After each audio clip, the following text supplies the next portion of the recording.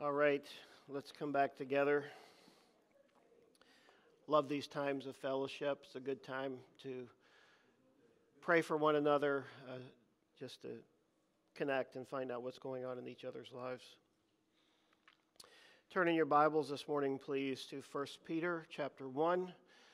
We will be finishing chapter 1 this morning, beginning in verse 13.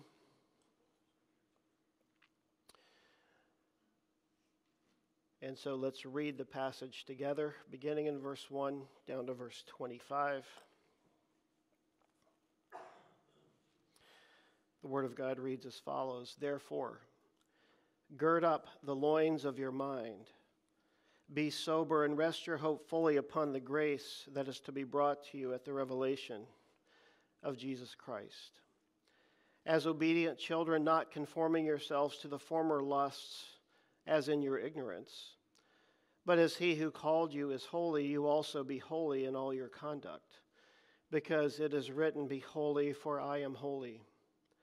And if you call on the Father, who without partiality judges according to each one's work, conduct yourselves throughout the time of your sojourning here in fear, knowing that you were not redeemed with corruptible things like silver or gold, from your aimless conduct received by tradition from your fathers, but with the precious blood of Christ as of a lamb without blemish and without spot.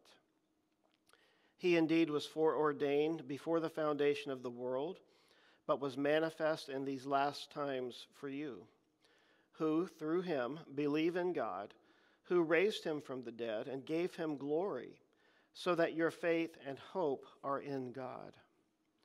Since you have purified your souls in obeying the truth, through the Spirit in sincere love of the brethren, love one another fervently with a pure heart, having been born again not of corruptible seed but incorruptible, through the word of God, which lives and abides forever, because all flesh is as grass, and all the glory of man as the flower of the grass. The grass withers and its flower falls away, but the word of the Lord endures forever. Now this is the word which by the gospel was preached to you. Lord, add your blessing to the reading of your word. Speak to us, for your servants are listening. Help us, Lord, to be humble and open to all that you might have for us as we consider your word this morning. In Jesus' name, amen.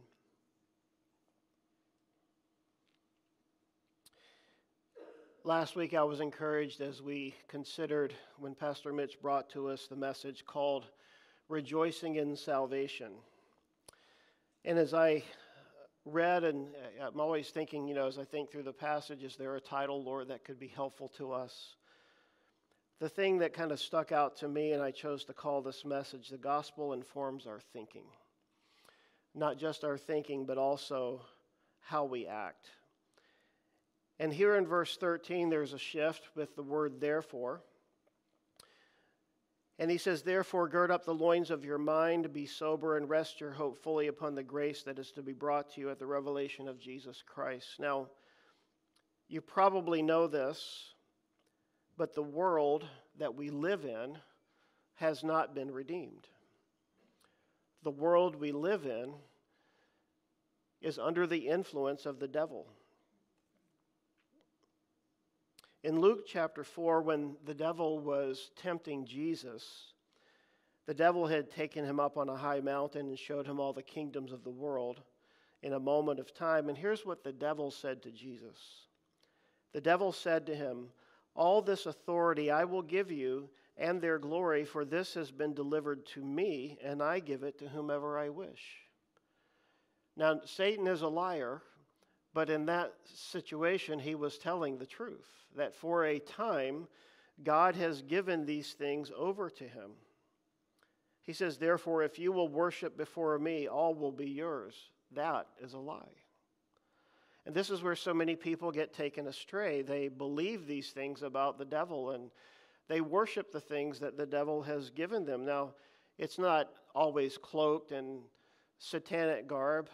There's not always a guy with, a red suit with a pointy tail and a pitchfork running around that we can easily identify him.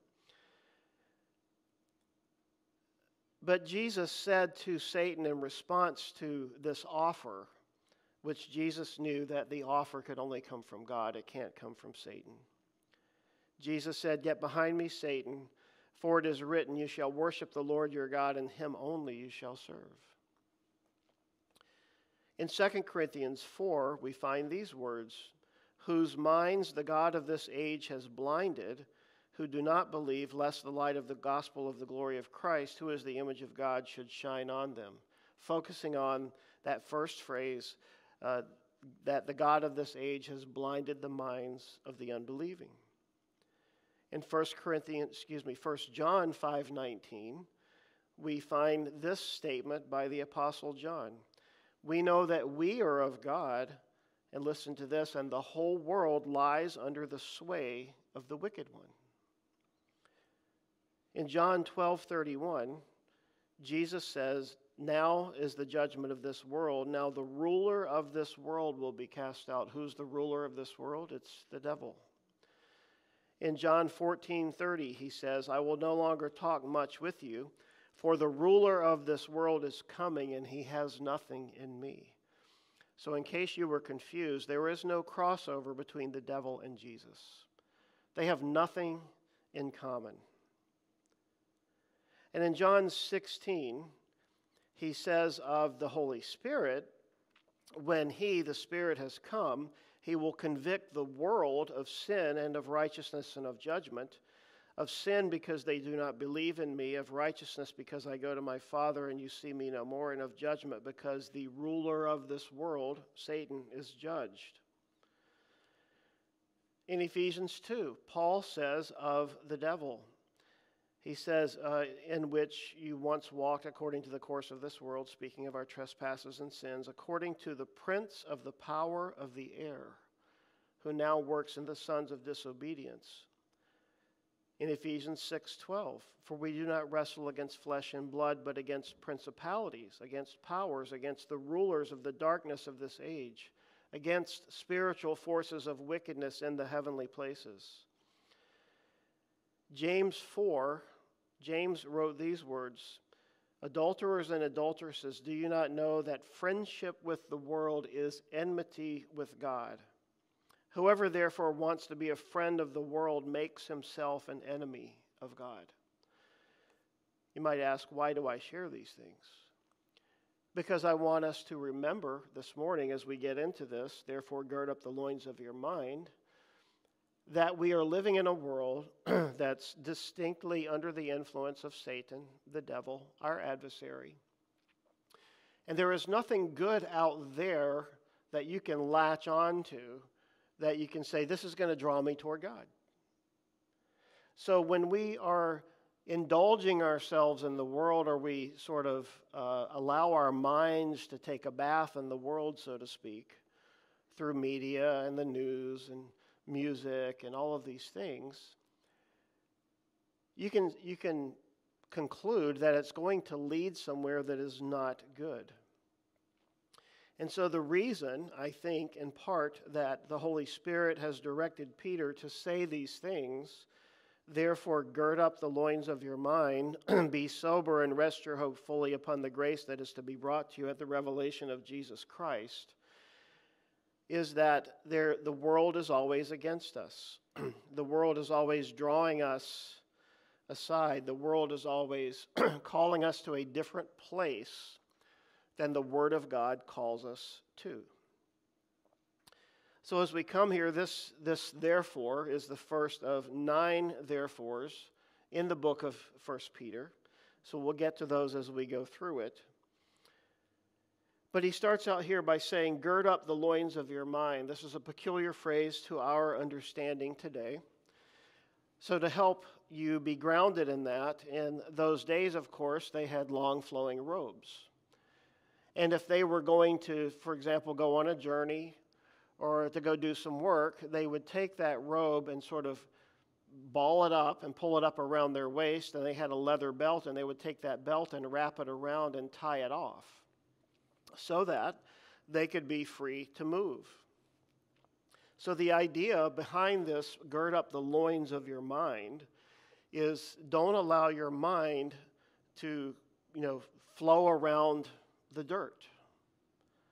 Gird up the loins of your mind. Bring them into submission, is what he's saying. Pull in your thoughts. Don't allow your mind to wander. Now, some of us have ADD. I get that. And we have trouble sometimes staying on point and all of that. But the idea here is not so much around ADD as it is around when we aren't thinking about the things of God, when we're caught up in the world and we're at work or whatever we're occupied with, that it can easily lead us away from God. And the Bible is pervasive in saying things to us like, all things are under the control of God. All things are under His hand.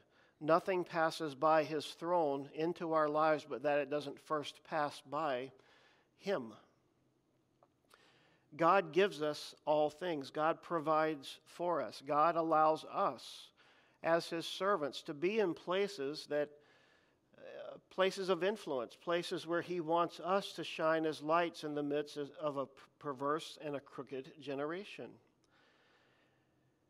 And so when he says gird up, that word gird up is a verb and it means to be prepared, to have your mind prepared. In fact, we find this beautiful verse in Philippians 4:8. You may know it, and if you don't have it underlined, you should. Finally, brethren, whatever things are true, whatever things are noble, whatever things are just, whatever things are pure, whatever things are lovely, whatever things are of good report, if there is any virtue and if there's anything praiseworthy, meditate on these things. This is girding your mind up. This is what it's talking about. And so it's interesting when he says the loins of your mind. Again, when we think of loin, we're thinking of a cut of meat in the market. But their way of speaking, your loins is sort of this area of your body here, sort of your lower back and your kidneys. And it was regarded in Jewish thought to be the place where generative power resisted. And for the man, of course, that the seed of the man was, in his loins. And so, as they went out into a hostile world, get this, believers were to avoid panic and distraction. In times of persecution, there's always the tendency to become rattled and confused. A girded mind is one that is strong, composed, cool, and ready for action. It is unimpeded by the distraction of human fear or persecution. And so what he's calling these sojourners, these pilgrims too, remember as we talked about the introduction, these are people who are dispersed. They were probably originally saved or brought up in Christ there in the region of Jerusalem from the day of Pentecost. Now we're 30-some years later. Paul's gone out and planted churches all up through the region of Turkey and Asia and what we know as sort of Eastern Europe. But Peter is writing here, as we read back at the beginning, Pontus, Galatia, Cappadocia, Asia, Bithynia, and that's all the areas sort of north of where Paul had established a lot of churches. And so Peter is aware that these believers are scattered and that they are in foreign lands and that they are persecuted and they are in places that were not originally their home, and they're just doing the best they can where they find themselves today. So his comments to them, gird up the loins of your mind, be sober and rest your hope fully upon the grace that is to be brought to you at the revelation of Jesus Christ. He's essentially saying, don't lose focus. Don't lose hope of who you are and why you are here. When you allow yourself to become distracted, when you allow your mind to go off into all these other areas and focus on all these other things, you make yourself weak. You lose your passion for the things of God. The same commentator went on to say this state of mental solidarity is further encouraged by the words be sober. This means self-control in contrast to hysteria. The sober spirit is poised and stable. Now, if you're the kind of person when something goes wrong, especially, maybe more significant, tragic, and you have this kind of just wild emotional reaction, We understand, we're emotional beings, but this is saying that we should be people who are stabilized in the life of the Spirit and in the Word of God. I heard this little saying many years ago. It's 4 lines, and I've never forgotten it since the day I heard it. Sow a thought, reap an action. Sow an action, reap a habit. Sow a habit, reap a character. And sow a character, reap a destiny. And that helps us understand something, that one little thought is important. In fact, our thoughts are so important that the Holy Spirit spoke to Paul in writing to the Corinthians in 2 Corinthians and said that we need to take every thought captive to the obedience of Jesus Christ. This is how powerful our thought life and our minds can be. What we think about becomes an action. If you think about anything long enough, you'll do it. If you sow an action, meaning you repeat that action over and over, now you develop a habit. How many people every year come to the turn of the year and they start reading, okay, how do I get rid of my old habits and start my new habits? And the experts say 30 to 60 days of repetition of the new thing you want to go to will help you get away from the thing you don't want to do. So actions become habits. Habits repeated over a long period of time become a part of our character and our nature. They become a part of who we are. And our character points us down the path of what eventually becomes our destiny. So we want to be careful about these things. We don't want to allow our minds to wander and to become filled with what we might call mental intoxication. Addiction to laziness. Laziness of mind lulls us into sin. Loose thinking leads to loose living. So this idea of rest your hope or set your hope fully upon the grace that is to be brought to you at the revelation of Jesus Christ is saying, keep this one thing in mind. This is not our destination. Our final destination is not a retirement home. It's not Florida or wherever you, in your mind, you want to move to, Hawaii, whatever it might be. Your final destination is the throne room of God. Your final destination is heaven before Jesus Christ. So in other words, don't put down your roots here. We're just sojourners. We're just passing along. We're just going through this world. Our goal is to make it to heaven. Our goal is to be in the presence one day with Jesus Christ. We are to honestly be living for the future, anticipating the future glory that's coming to us when Jesus is one day revealed. Does that mean that Jesus is going to be revealed at the time of the rapture of the church? Yes. Does that mean he's going to also be revealed at the end of the time of the tribulation during the time of the second coming? The answer is yes. So whether you're a believer living on this side of the rapture, or whether you're on the other side of the rapture and you're maybe getting saved with the tribulation saints during the time of the tribulation, as we've just studied in the book of Revelation, either way, when you read this, set your hope upon the next coming of Jesus that's on our calendar, to be looking forward to the future glory of God. So we are to reorder the priorities of our life by how we think. Jesus said in John 16, "A woman when she is in labor has sorrow because her hour has come. But as soon as she has given birth to the child, she no longer remembers the anguish for joy that a human being has been born into the world." Now, this is something men can't understand. Only you ladies can understand, especially if you've given birth. But as you go through the sorrows and the pain of labor and childbirth, once that's over and you have that child before you, there is joy inexpressible. And Jesus was speaking of this and used this analogy to help us understand that once we have passed through the labors of this life, and once we have reached our final destination in the very presence of God, we will forget everything that we've been through, that to us seems difficult, that seems trying, that seems hard. Paul, writing to Titus, said that we should be looking for the blessed hope and the glorious appearing of our great God and Savior, Jesus Christ. Hebrews chapter 12 says that since we have so great a cloud of witnesses surrounding us, let us also lay aside every encumbrance and the sin which so easily entangles us, and let us run with endurance the race that is set before us, fixing our eyes on Jesus, the author and perfecter of faith, who for the joy set before him endured the cross, despising the shame, and is sat down at the right hand of the throne of God.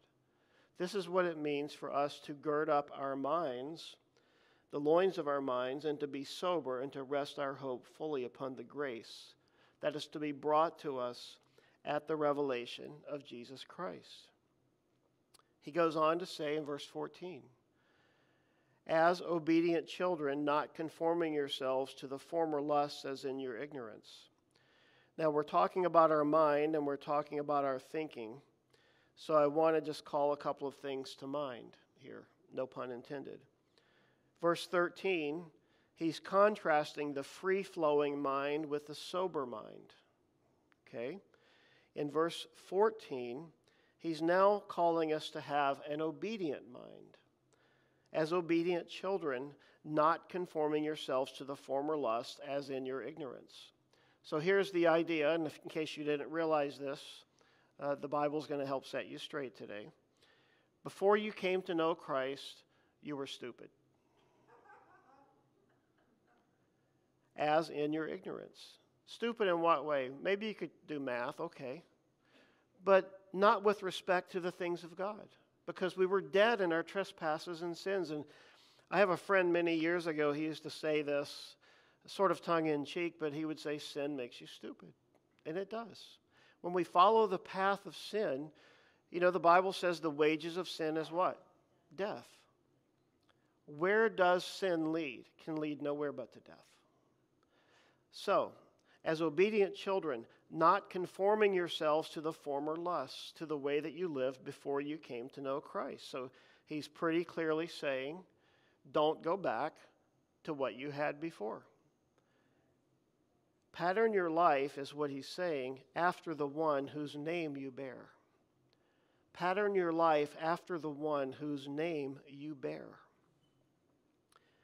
So when he says as obedient children, here's the attitude that he wants us to own. As a child, I want to be pleasing to my Father. What pleases my Father? Asking that question, what pleases his heart? What brings him joy?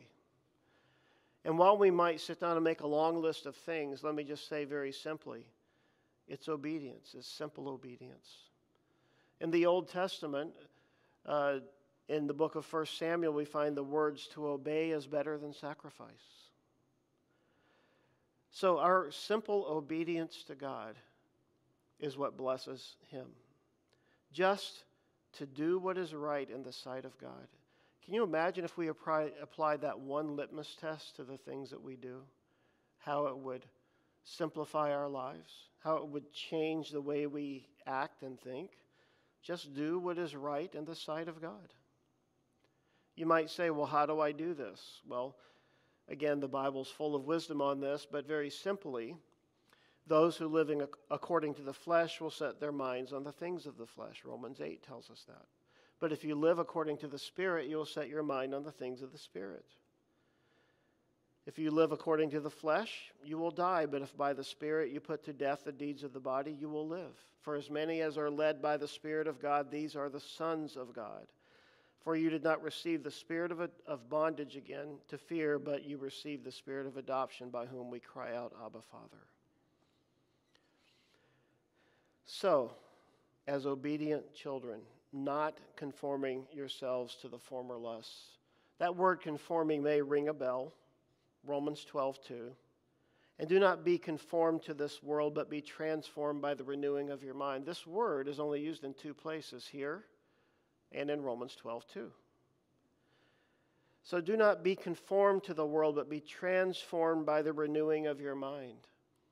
How does our mind get trained? Remember we talked about sow a thought, reap an action, sow an action, reap a habit. If we want to develop holy habits, that we need to allow our minds to be trained by the Word of God, that you may prove what is that good and acceptable and perfect will of God. Without God, without the illumination of the Holy Spirit, we walk in darkness. And he says in verse 15, "But as he who called you is holy, you also be holy in all your conduct, because it is written, 'Be holy, for I am holy,'" quoting from the book of Leviticus. We'll look at that in a moment. So we've talked about the free-flowing mind versus the mind that is sober. We've talked about the obedient mind. Now we're looking at the called mind. And what are we called to be in our mind and in our heart? We're called to be holy. For you see, when we're saved, the blood of Christ cleanses us from sin. And the reason that was necessary is because God, being holy, cannot accept the unholy. He cannot accept the profane.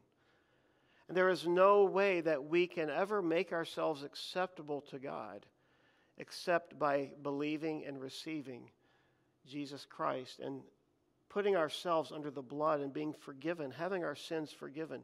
Being forgiven and receiving grace is how we become holy.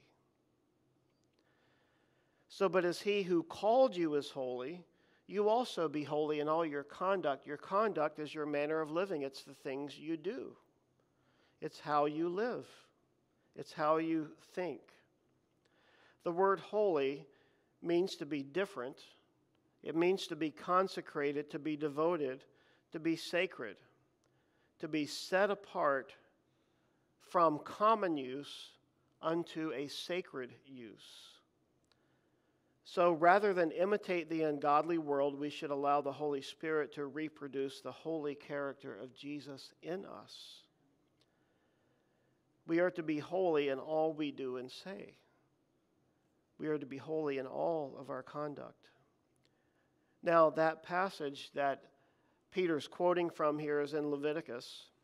I'm going to read a few selections for you out of Leviticus 11 and Leviticus 19 and Leviticus 20. Leviticus 11, "For I am the Lord your God. You shall therefore consecrate yourselves, and you shall be holy, for I am holy. Neither shall you defile yourselves with any creeping thing that creeps on the earth. For I am the Lord who brings you up out of the land of Egypt to be your God. You shall therefore be holy, for I am holy." Leviticus 19, "And the Lord spoke to Moses, saying, 'Speak to all the congregation of the children of Israel and say to them, you shall be holy, for I, the Lord your God, am holy.' Leviticus 20, "Consecrate yourselves therefore and be holy, for I am the Lord your God, and you shall be holy to me, for I, the Lord, am holy, and have separated you from the peoples, that you should be mine." So God is saying, you belong to me. Paul picked up this idea in 1 Corinthians 6, where he says, "You are not your own, you are bought with a price, therefore glorify God in your body." Now some would look at this and say, well, here's how you achieve holiness or how you reach for holiness in your life. You become a monk or a hermit or a nun. You go and you live somewhere separated on an island or in a place where you only live with people who are saved, and you get away from the world. Now, Jesus prayed in John 17 what we call his high priestly prayer. He says, "I pray for them, Lord. They're in the world, but they're not to be of the world." So the solution is not to go hibernate somewhere, to become a monk or a nun or that kind of a thing, but rather to understand what he's telling us here. We are called to be set apart. We are to gird up the loins of our minds. We're to be set apart for God. We're to think his thoughts. We're to allow our minds to be conformed to the Word of God. So he's saying, yes, you're in the world, but you're also to be in the world, but not of the world. In other words, we don't take our character and our significance and our nature and the things we love and that we want to imitate. We don't want to take that from the world. We take that from the Word of God. We take that from the character and the nature of God himself. As we look around the world, we see this. Anybody who's lived any length of time, you've seen trends come and go. You've seen fashion come and go. And now we have it even in spades, so to speak, with social media. I mean, things happen just like that, right? It just never stops. Commercials on TV. However the world wants to influence us, however the world wants to conform us, that's what you see happening. Those are the messages that are coming across, and they constantly pound us. Now, if you're the kind of person, and I know people like this, who have to have the TV on all day long from the time they get up to the time they go to bed, I'm just going to say this, you're putting yourself in that environment, or you're putting yourself under that influence. And I would encourage you to be judicious with your use of those kinds of things, because we are subjecting ourselves to those things. And just as I read these selections in Leviticus 11, 19, and 20, you heard God's voice over and over and over saying to his people, you belong to me. I redeemed you. I bought you. You're mine. You're set apart for my use. One commentator said, if something cannot be done to the glory of God, then we can be sure it must be out of the will of God. If something cannot be done to the glory of God, then we can be sure it must be out of the will of God. We are separated from evil, and we are separated unto righteousness. And he says in verse 17, and if you call on the Father, who without partiality judges according to each one's work, conduct yourselves throughout the time of your stay here in fear. Are you seeing these words, this pattern? Keep saying the word conduct and behavior and obedience. Here he's calling us to have a reverent or a holy mind, to understand that we do belong to God. And if you call on the Father, who without partiality judges according to each one's work, here's the idea. When we think of God, let's just say I don't know if you do this, I have a boss at work. I have to call him or speak to him. We have a one-on-one every other week, and he always wants to kind of a rundown on what's going on and what am I working on and all those kinds of things. And if I have any issues or concerns, I call him up, or I have other people who are, quote, mentors that I can speak to and say, hey, what about this and what about that and what you're thinking and what do you think I should do? If we call on the Father, who is the one we should be going to, right? I mean, we ought to be praying at work if you have a job. I mean, Lord, what should before I start asking human beings what I should do, Lord, what do you want me to do? What's the right thing to do here? And let God give us wisdom in these situations. If you call on the Father, who without partiality judges according to each one's work, here's the thing. God's always going to be fair. And regardless of whether you're a gazillionaire who has done great things and has patents to your name and has had great influence on the world, or you're just the poorest, lowliest person on the face of the planet, both people approach God on the same level, on the same footing. Pastor Mitch said it last week. We approach the cross on the same level ground, all people. There is no distinction with God. There is no partiality with God. So any of us who go before God, when we pray and when we seek his face, we're all approaching him on the same level. And so he, without partiality, judges according to each one's work.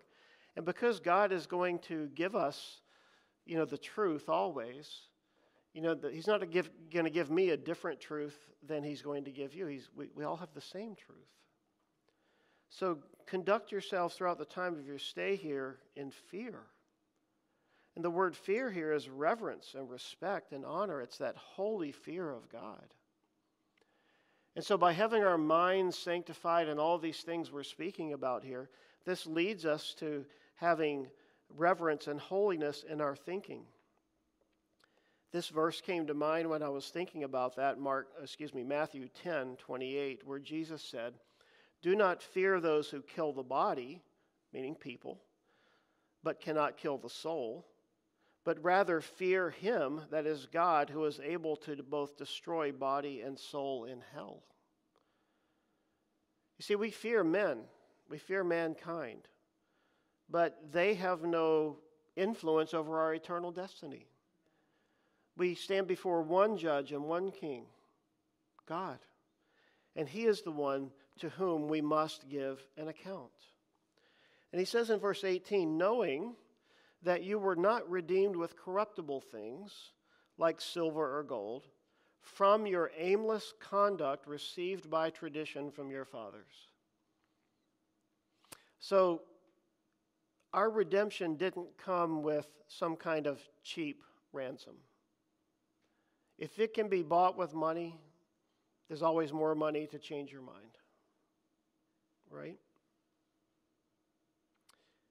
But we were redeemed not with corruptible things. And this is why Jesus said, lay up treasures for yourself in heaven where moth and rust does not destroy and where thieves cannot break in and steal. God's economy is different. We saw toward the end of the book of Revelation, didn't we, that pavement in heaven is gold? Here it's a commodity. Here it's something we make money off of. Here it's something the world values. In heaven, not so much. Silver or gold from your aimless conduct. Before we knew Christ, we were aimless. We were godless. We were without hope in this world. He says, which you received by tradition from your fathers. Now, this is not saying you had a bad family necessarily. It's just saying that sin was passed down from generation to generation. And we go all the way back to Adam and Eve. And if any of us would have been there in the garden that day, faced with those same choices, we would have sinned in the same way. And it would have been my name there instead of Adam's name. So the tradition from your fathers is just a tradition of sin. David even wrote in Psalm 139, that beautiful psalm talking about how God formed us in our womb. He says, in sin my mother conceived me. See, sin is the condition that's passed on genetically. That's why we need to be born again. So conduct yourself throughout the time of your stay here in fear. Remember when Abraham and Lot, they had sort of come to this place in life where their flocks and their slaves and all of that, their households just became too large. And they had to separate. And Abraham said, well, you choose. In whatever direction you choose, I'll go the other way. You go left, I'll go right. You go right, I'll go left. You go north, I'll go south. It's up to you, man. So what did Lot do? He chose the big city. He chose the lights. He chose, to go to Sodom and Gomorrah. When he stopped being a sojourner and began being a resident of Sodom, he began to lose his witness and the power of God in his life. And so it is true for us. When we stop being a sojourner, when we stop being a pilgrim, and when we begin being a resident of this world, we lose our witness and we lose the power of God in this life. You see, we are not to be invested in this world. We are to be invested in heaven.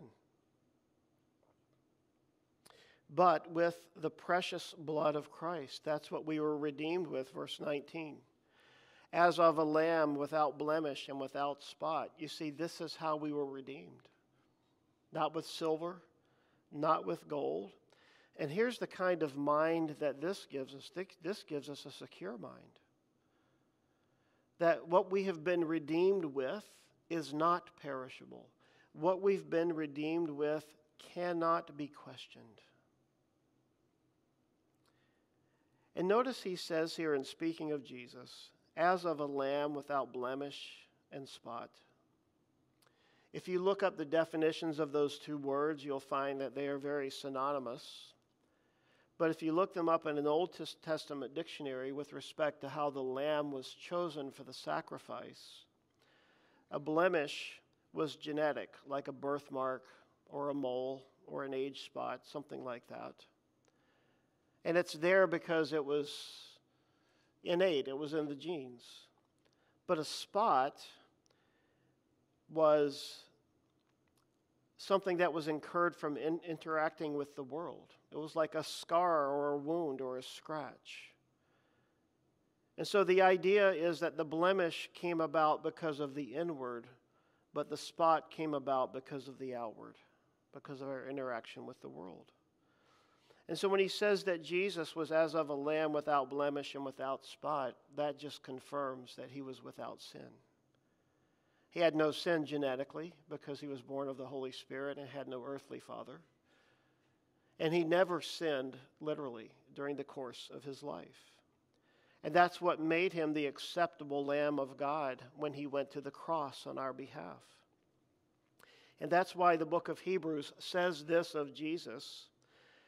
Hebrews chapter 9, not with the blood of goats and calves, but with his own blood he entered the most holy place once for all, having obtained eternal redemption.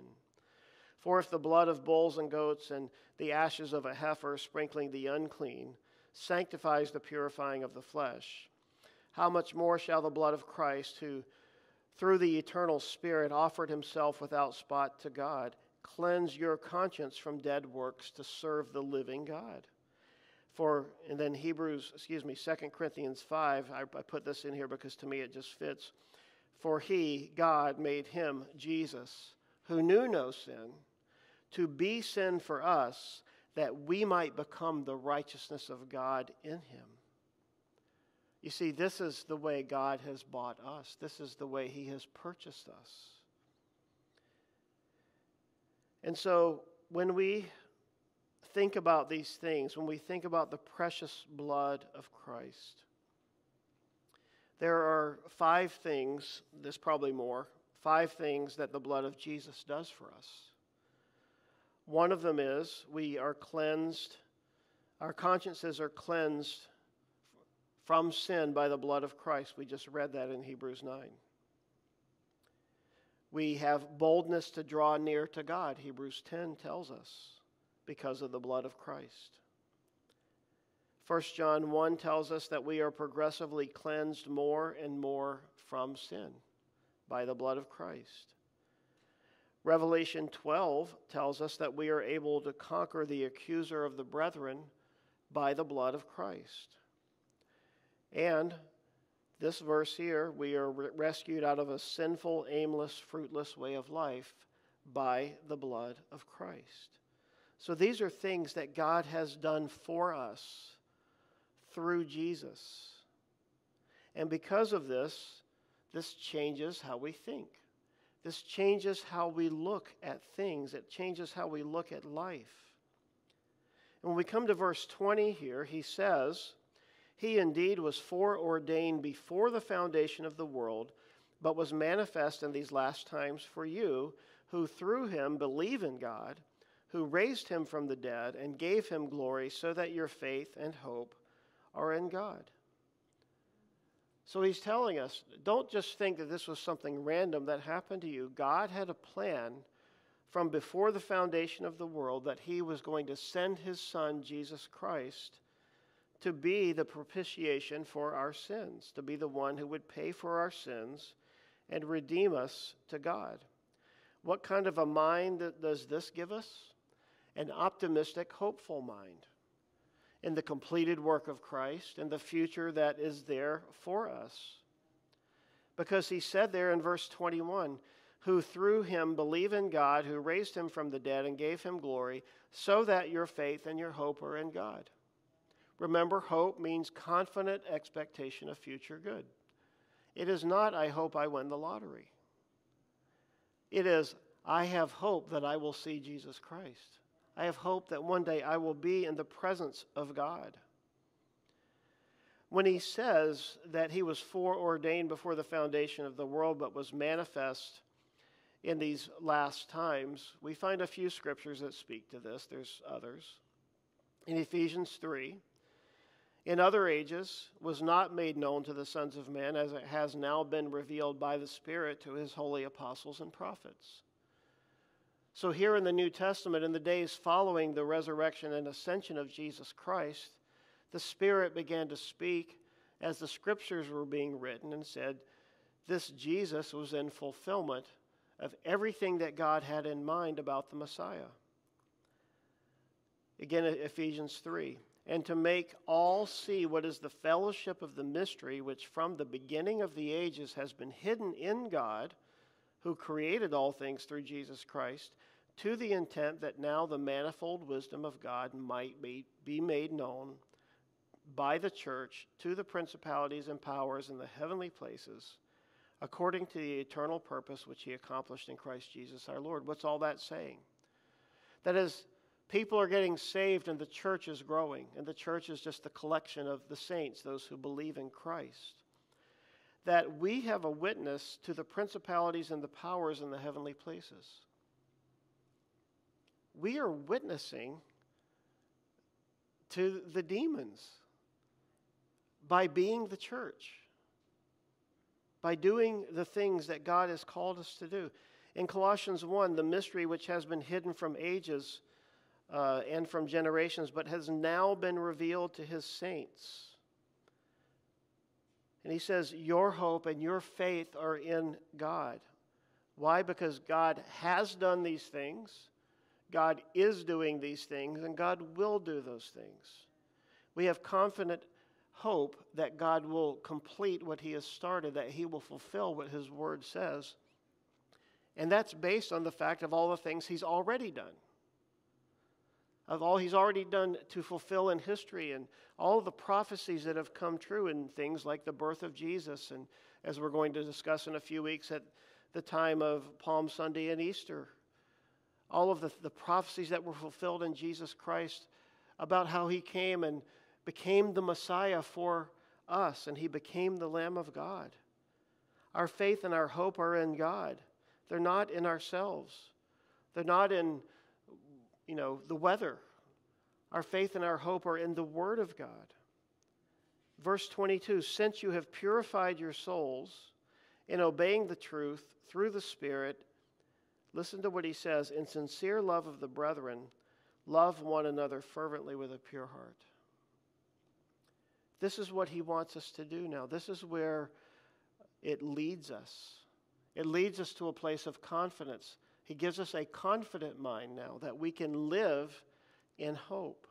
And we live being able to love one another. Jesus is the one who said, the world will know you're my disciples by your love for one another.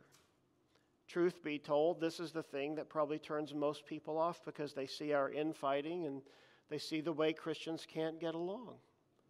This is the point where they see the hypocrisy in the church, and they don't see us loving God and loving one another the way we ought to. And so Peter has to say here to these believers, being dispersed, living in difficult times, probably living under great duress and stress, he says, love one another fervently with a pure heart, having been born again, reminding them again not of corruptible seed, but incorruptible, through the word of God which lives and abides forever. This informs how you live toward other people, how you think of other people. And when you speak of love, if you go to the love chapter, 1 Corinthians 13, there are some things in there it says about love. Love believes all things, hopes all things, endures all things. Love expects the best and thinks the best of others. We need to have our mind changed on that, don't we? Because so often we will think about a person and not think the best or pray for them, but think the worst. And we assess them in a light of negativity as opposed to assessing them before God in prayer, saying, God, they need you, they need help. And Lord, I'm loving them right now by praying for them and asking you to help them and to meet their need. It's a different way of thinking. And then he says, as he said, the word of God which lives and abides forever. Verse 24, because, and then he quotes this beautiful thing out of Isaiah. All flesh is as grass, and all the glory of man as the flower of the grass. The grass withers, and its flower falls away, but the word of the Lord endures forever. Now this is the word which by the gospel was preached to you. Think about all the things that Peter's saying here. About renewing our mind and the hope and having our hope fully fixed upon the Lord, and then just convincing them, the people to whom he's writing, as well as us, keep your eyes fixed on Jesus. Why? And he bases it all on the bedrock foundation of the Word of God. All flesh is as grass, and all the glory of man as the flower of the grass. The grass withers, its flower falls away, but the word of the Lord endures forever. God's word will never fail. God's word will never return void. God's word is not wrong and will never be wrong. God's word will never lead you or me astray. God's word is truth. And if you want to know what truth is, if you want to know what should I do and what should I think about this, that, or the other thing, God's Word will inform your thinking if you allow Him to do so. And when he said the word fervently here and how we are to love one another, the word fervently means to stretch to the limits. It means to meet others at their point of need. It may mean going out of your way to meet a need, to do something that's inconvenient for you, that disrupts your life, that disrupts your routine, that causes you to act with love. And you don't have to say, I love you in the deed. Your deed speaks for itself and shows the love that God has given us. A new commandment I give you, that you love one another as I have loved you, that you also love one another. Be kindly affectionate to one another with brotherly love and honor, giving preference to one another. Be of the same mind toward one another. Do not set your mind on high things, but associate with the humble. Do not be wise in your own opinion. If it is possible, as much as depends on you, live peaceably with all men. For you, brethren, have been called to liberty. Only do not use liberty as an opportunity for the flesh, but through love serve one another. Let nothing be done through selfish ambition or conceit, but in lowliness of mind let each esteem others better than himself. Let each of you look out not only for his own interest, but also for the interests of others.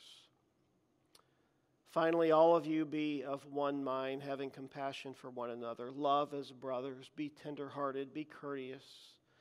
Not returning evil for evil or reviling for reviling, but on the contrary, blessing, knowing that you were called to this, that you may inherit a blessing. Every time I read that verse there, that came from 1 Peter 3, here's what I think of. Someone's in your face cussing you out. God bless you. God loves you. May the Lord, may His grace shine upon you. That's the idea, right? That this thing is happening. Don't return it. Don't give back what they're giving to you. Give back better than what they're giving to you. Why? Because we're different. We're set apart. We're holy. We belong to Him. The love of God's been poured out in our hearts. We've been saved. We've been given the Holy Spirit. We've been given the Word of God. We've been given, He's going to tell us in 2 Peter chapter 1, everything we need pertaining to life and godliness.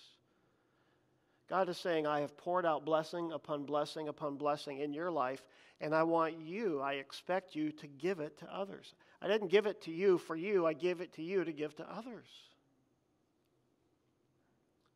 And above all things, have fervent love for one another, for love will cover a multitude of sins. Be hospitable without grumbling. As each one has received a gift, minister it to one another as good stewards of the manifold grace of God. And then finally in 1 John, and this commandment we have from Him, that he who loves God must love his brother. God has given us His Word of God, His Bible, the Scriptures. And this is the seed that He's given us. And we are to plant this seed and sow this seed everywhere we go. And I get the idea that we should have that bag of seed on our hip, and as we go, just everywhere we're going, we're just kind of casually sowing the seed. This is what He wants us to do. This is how He wants us to think. You see, the gospel informs our thinking. And if we think biblically, if we think gospel, if we think Bible, then we will act in such a way. Don't you agree? This is what He has for us, and I pray that I get it. I pray that you get it. I pray that we accept these things and we will allow ourselves to be changed by the Word of God. Well, let's pray, and then the men are going to come and distribute the elements as we partake of the Lord's table. We're going to have a song as well just to lead us to the Lord's table, and then we will consider what God has to say to us. Lord, thank you this morning for your word. Thank you for speaking to us. Thank you for giving us these things, Lord. Your word is so rich. It's so true. And Lord, we need it so desperately. Lord, conform us to the image of Christ. Help us, Lord, to grow up into grace. Help us to grow up into the head, even into Christ. Lord, we love you this morning, and we can say we love you because you first loved us. You're the one who demonstrated love to us. So thank you for that. Thank you for all that you've given to us. And now as we turn our hearts and our minds toward your table, we pray that you would speak to us and remind us, as we've just considered, how deep the sacrifice, how rich, how great the payment, how great the cost to secure our salvation. And as we come today, may we come today with grateful hearts, with full hearts, with thankful hearts. And we thank you in Jesus' name. Amen.